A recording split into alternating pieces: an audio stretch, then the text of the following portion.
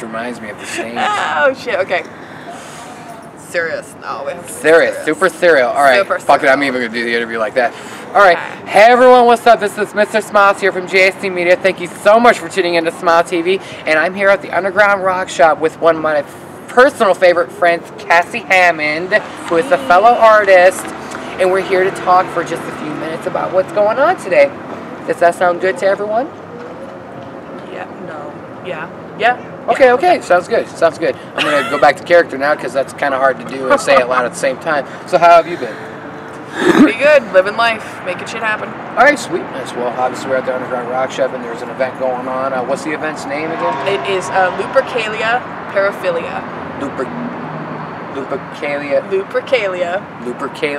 Paraphilia. Paraphilia. I'm going to have to write that down. Anywho, so what's technically a Lupercalia Paraphilia? You get my Okay. LP. Yeah, yep. So okay. what is the show? We'll call it LP. So what's the show LP technically about? It is fetish, fantasies, fuck love kind of stuff. I mean, it's February, so, had to bring some dark, twisted, screwed up stuff into the Underground Rockshop as far as, doing it. Oh, yeah. So. I mean, and we all have our fantasies, and I think this was a good place to start. In the Underground Rockshop. Why I'm wearing the belt. Poster child for autoerotic asphyxiation. Nice. Yeah, I kind of get that going on with this thing right now. Okay. Except studied, But anywho, so that being said, what made you want to start? Are you running this show? It is me and Matt Graves. We've combined our brains, and we've really started working together on these things. And I mean, we have more artists coming in, and just it's, you know what I mean? Like it's me and Matt. It's me and Matt's baby, and like that's kind of where it's stemming from. And we really work hard, and we really go back and forth between each other, and make sure that everything is taken care of. We have certain people that bring food, you know what I mean? So it's like everything's kind of taken care of. It's very community based, very everything is produced by the artistic community that we're trying to establish and set up. Well, from what I can tell, you're doing a phenomenal job, and I really appreciate it. As you know, I like to support as many people as I possibly can. That's why I'm here. But that being said, I also noticed that this one seems a little more well-structured compared to Technicolor Nightmare. That was the last show that I talked to this person with. I messed up on that young lady with. So anywho, use that word very lightly. Yeah. Lady. Yeah, it's like me being a gentleman. Yeah. My question is, was this show a little bit easier to set up and run? Oh God, no. Oh God, no. No, they are all just as hard as each other. We just get better at handling it. Okay. You know what I mean? It's the more practice you get, the better. It is. There's always going to be a cog. There's always going to be an issue. There's always going to be, there's always going to be an artist that gets upset. There's always going to be, you know what I mean? And I think that we're getting better at dealing with that and making sure that everybody's absolutely comfortable, because like that's the main thing is like a lot of artists don't want to come and do things because they don't like the way that it's structured, or they don't like the way that, they're doing it, or, anything like that. So, I mean, we're getting better at structuring it and getting better at dealing with the little cogs that come up. And when we do have an upset artist, we do cater to them and make sure that everything is taken care of, because we don't want, we don't want the reputation of being, oh, they excluded me, you know what I mean, at all. We don't want to be, have the reputation of, they, totally didn't listen to what I had to say. They totally just, my experience was bad. We want everybody to have an amazing experience. We want everybody to be accepted. All levels of art, you know what I mean? You could draw a stick figure and come to one of our art shows. You know what I mean? It's all based on you and your talent and what you want to do, and that's the biggest part of it. Well, so far, from my experience with you and your work and everything, and my experience with this facility, you have done a tremendous job in that. That is my opinion. And so far, I've heard great reviews about your shows. Now, I'm not going to name names, but I will say I've been given, like, if you got a star rating, you usually get about a 4.5 star.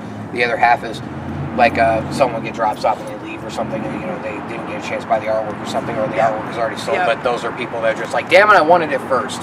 Myself included. Not gonna lie, there's some paintings and I'm like, I want that one. It's sold, you bitch. Fair enough. That's why we make prints. That's exactly. That's why we make prints. We got to start making prints. Yeah. So I noticed inside that you have artwork available for sale and everything, yes, I do. And I also noticed that you have this nice, beautiful Joker painting. I do. And I think that's a very beautiful. I think it's a very beautiful and very gory picture and everything. And I also noticed, you know, you have recurring artists that you had come here last time. What all artists do you have here at the show, just off the top of your head? Take it down. You're good. You're good. Okay. All right. Hand symbols. Okay. That threw me off. We really try to bring a lot of people back. We really try to, you know, build this community. Like I said, like that is the main prerogative. Like we want an underground art community, and we want to, you know, we want to stand and show what we can do, you know, to the people that, you know, don't let us into the bigger venues, that don't, you know, don't cater to our type of artwork. We have Nessa, obviously, and she amazes me, because it's like she went from photography and stuff like that, and I didn't even know she could paint. And then she shows up and she's got all these like beautiful pieces of artwork, and it's just like, whoa, girl, like what the hell, you know? So Nessa, she's reoccurring. We have Lori Grewell again, who if there's a show, I want Lori in it. Like, end of the day, I want Lori in my shows. She is so freaking phenomenal. Like, she makes me literally just want to turn my paintings around. Like, when she walks in, she's like a freaking superstar. Like, she's just amazing. Can't say enough good stuff about her.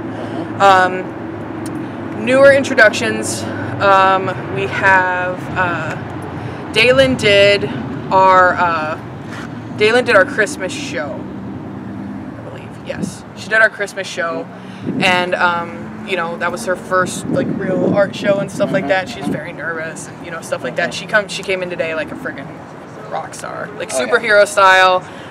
She's amazing. She does all these dolls and these like beautiful masks and stuff like that. And then of course, you know, my co-pilot, you know, Matt, and you know, he's another one of those artists where I just want to turn my shit around. Like if I'm next to him, like anywhere near his artwork, I'm just like, don't look at mine. Like just go look at all the beautiful colors and like all the wonderful shit over there. So we have a lot of returns. We always want to bring more people in, and we do have some newbies, and you know, they're excelling and going past my expectations. So I mean, I want to keep doing it for a really long time, and I want to bring as many people as I can into it, because we deserve a place. Well, you know what? I agree 100%, and I want to be the guy that sits here and with the camera and the software and everything in my fucked up face, and I want to say hi to everyone. As you know, I like sharing the love. As we're talking about sharing the love right now, let's go ahead and go into the Underground Rockshop showroom with a buddy of mine, and he's going to start showing off that particular painting we were just talking about a second ago, the Joker painting from this young woman right here. All right, so take it away, buddy. Thank you, Smilez. Hey, everyone, I'm Mr. Smilez, and we're here once again with Cassie, and we're going to be taking a look at this little painting that she has for us to, you know, examine today. And isn't this a beautiful, creepy piece of amazement? I love it. So, hold on, just hi. Okay, so what's the story behind this painting? A lot of things. I'm starting a series. I really, really, really love the Joker. Like, I'm a huge Batman fan in the first place, and I really, really love the Joker, and he's, you know, awesome. And, so I'm starting a series called Jack's Joke Book, because, you know, that's how I know him. Like, I even, like, based my drag name off of him, and you know what I mean? So, this is the first Jack's Joke Book. And I got this really crappy book at a book sale, and it was like full of all these like really disturbing war images and stuff like that. And I got it home, and like pages of it were stuck together, and I couldn't read it, and I was like really, really bummed out about it. And I was like, well, the pictures are still cool. Let's use them. So underneath him is all of these horrific war crimes. And I started looking at it, and I'm like, well, how can I make this better? You know what I mean? Like, how can I make this better? You know, let's put something on top of it that would appreciate this war and this torment and this horror. I was like, screw it, we're gonna put the Joker on it. So we threw the Joker on it, and then just different like quotes that he's done. Obviously, here, kitty, kitty, bats. Who's afraid of the big black bat? You're nothing without me. Ever dance with the devil in the pale moonlight? Stuff like that. And I'm covered with smiles and anarchy symbols and fuck you Batman symbols. So, yeah.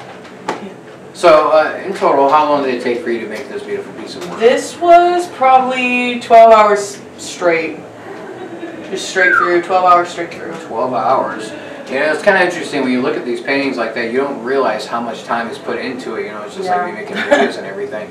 Well, that being said, what's the hammer price on this guy right here? This guy is $250. $250. Wow, that seems kind of reasonable. Wing, there's the price right there. Is this by chance currently available for purchase? It is currently available for purchase. All right, and then I know it's kind of a dumb question to ask after I ask the price, but whatever. So, that being said, where would someone be able to go to contact you to purchase this piece of work? I'm on Facebook. It's Cazzie Hammond on Facebook, and then I display a lot of my stuff here at the Rockshop. He usually is in there in the Rockshop. I'm going to start working on the completed series, and then I'm going to move on to Scarecrow, and then I'm going to move on to Catwoman, and I'm just going to get all of my villains in, and just they're all going to have at least 5 pieces done at, like, you know, 5 different points of time in my life and stuff like that. So as time progresses, there will be a lot more Batman themed shit. Okay. Because I live and breathe Batman. All right, gnarly. Is there a name for this particular piece? This is Jack's Joke Book Cover 1. Cover 1? Well, this was Jack's Joke Book Cover 1, and this little guy's available for purchase. You know where to go. We're going to go ahead and head back to the interview right now. So go ahead and take it away. See you next time. Thanks, Miles. All right, so we're back. I love you. Anywho, so that being said, you know, we're about to run out of time and everything. So my question to you is, you're going to do all these shows, and you hope to be around for a long time. What is the end result of what you want your persona, your character, your personality to be? I just want to help people. Like that's really what it's come down to, and that's been my whole quest, like my entire life. Like I have Batman complex, where it's like if I feel like somebody's, you know, downtrodden or not being respected or not being treated with, you know, the same level as somebody else, and they're just as good, if not better. Like I want people to have a place, and I want people to have a safety net, and, you know, a place to express themselves, and, you know, just be amazing, because the people that I've met and the people that, you know, come to these shows are just, they are just that. They're just fucking amazing. And so, I mean, if it never moves any further than this, and I've helped an artist step out of that box or that shell or that scared place, then I've succeeded more than I could ever fucking hope for. Okay. And that, give me a minute. I promised myself I wouldn't cry. See, the beautiful words from a beautiful person. I think we all can agree with you right now. Shut up. I think we all can agree right now that she's doing a great job. All right. Well, unfortunately, we're out of time. All right. Terrific talking to you again. Good talking to you, man. All right. Stay here. That was Cazzie Hammond from Des Moines, Iowa. Amazing local artist. If you want to hear more from her, you know the drill. Check the description below. Once again, I'm Mr. Smilez. We're at the Underground Rock Shop. Thank you so much for tuning in. And just remember, smile, I'm watching.